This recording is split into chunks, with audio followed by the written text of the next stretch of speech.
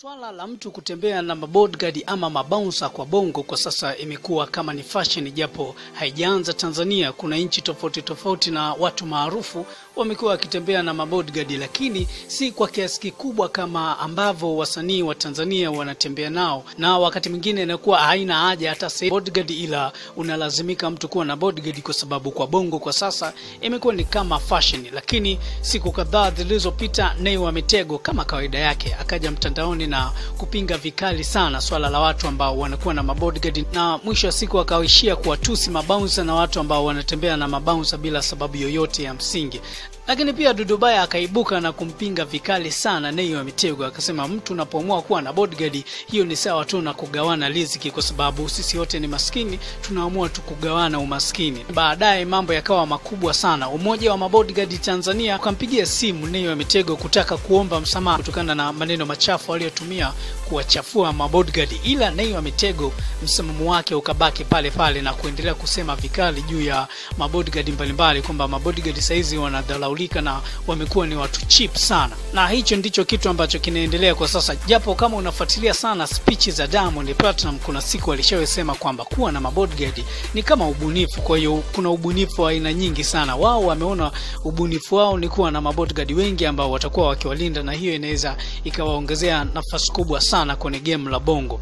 Sasa yawezekana watu wengi wanazungumzia kuhusiana na swala la mabounsa ama swala la mabodyguard, japo hawajui mabodyguard walianzia wapi ama bounsa alianzia wapi. Kabla sijakwambia bodyguard wa kwanza alianzia wapi, tujikumbushe tu mwaka 1974 msanii wa filamu maarufu nchini China Jet Li aliwahi tembelea Marekani alipokuwa ana umri wa miaka 11. Kulikuwa kuna kikundi cha michezo akawa wanaenda kuonyesha pale, walionyesha kung fu nzuri sana.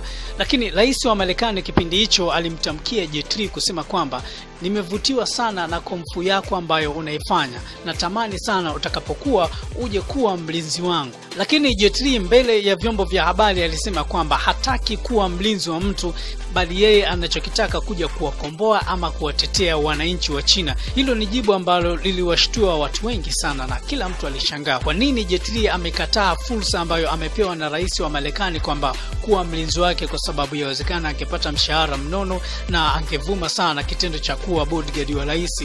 Na hii ni kutokana tu na umahiri wake wa kung fu ambao alikuwa anaufanya toka alipokuwa mtoto mdogo, na kipindi hicho alipomkatalia rais wa Marekani alikuwa ana umri wa miaka 11. Sasa tutazame bodyguard wa kwanza ama bouncer wa kwanza alianzia wapi duniani na kilitokea kitu gani. Kuna mtu mmoja alikuwa anaitwa Santa Helmadad. Huyu alizaliwa mwaka 270 AD. Alizaliwa katika mji wa Maya ambao kwa sasa tunaweza tukasema Uturuki. Santa alikuwa ni mtu mwenye mbavu kubwa sana. Tunaweza tukasema Santa alikuwa na muonekano kwamba ni mtu mwenye nguvu nyingi sana kipindi hicho.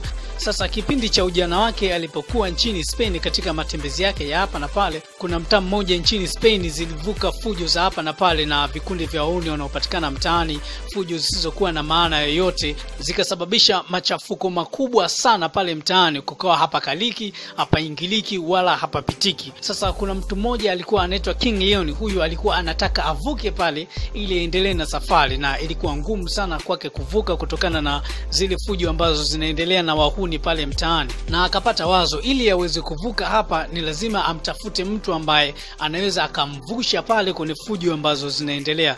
Lakini kuulizia huku na huku akaambiwa kuna mtu mmoja ana mbavu nyingi sana, ana mwili mkubwa, hivyo akimtumia mtu huyo basi anaweza akavuka kwenye ule mtaa bila kuwa na shida yoyote ile. Basi akapelekwa kwa mtu huyo ambaye anaitwa Santa na akamuomba amvushe pale kwa kuahidi kwamba atamlipa kiasi cha fedha kama atamvusha pale salama bila kuwa na tatizo lolote.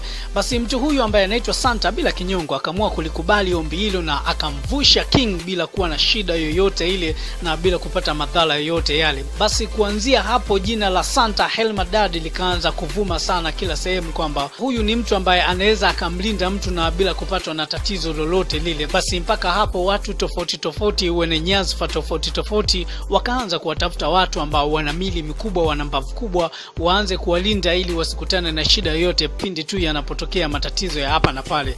Basi kama ulikuwa ufahamu, hii ndio historia fupi tu ambayo mimi nimekuletea leo ili uweze kufahamu bodyguard wa kwanza duniani alianzia wapi na nini kilitokea na sababu gani ilisababisha mpaka huyu bodyguard akawepo, na imani utakuwa umeelewa sana. Sasa yale mabishano ya hapa na pale kuhusiana na wasanii wa Tanzania ambao wao wanatembea na mabodyguard, yawezekana hata wao hawafahamu bodyguard wa kwanza alianzia wapi na sababu kubwa ya mtu kuwa na bodyguard ni hivi.